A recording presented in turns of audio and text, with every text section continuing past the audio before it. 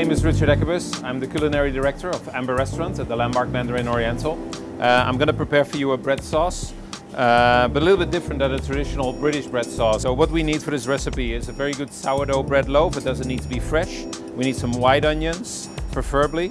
We need some force spice. We need some tasty chicken stock, some hazelnuts, some good sea salt.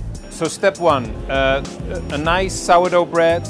Doesn't need to be fresh, and we're going to cut that in very thin slices, put it on a tray. It can be a big tray or small tray, depending on the quantity that you make, and that we're going to toast in the oven, nicely dark. It's important that you have that very nice dark color on your toast. So, and those thin slices we're going to put on this little tray, and we're going to place them in the oven.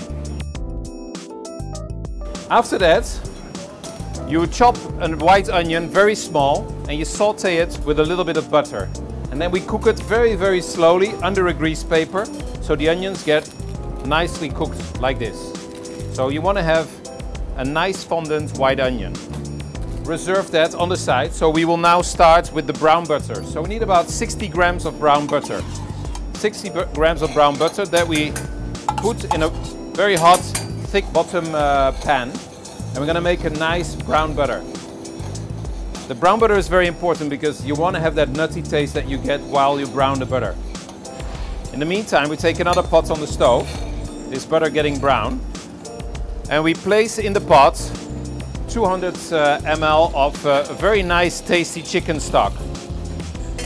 Some of the onions, about 2 tablespoons of the onions we will place into this. And we bring that to boil. You see the brown butter is really getting along now. And what you want is to have the smell of hazelnuts, and that's where we are right now. You see, nice brown butter. Butter is ready. We bring this to boil, so the stock with the cooked onions. And then we have these bread pieces that are being extremely well toasted. And when the stock is boiling with the onions, we add the bread to it.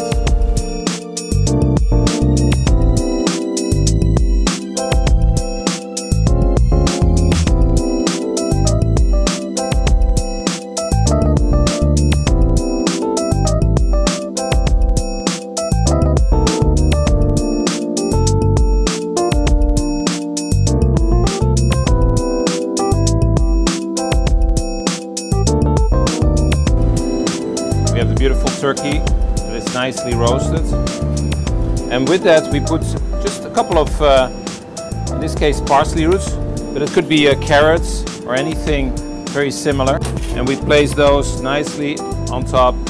Bread and truffles, how simple can it get?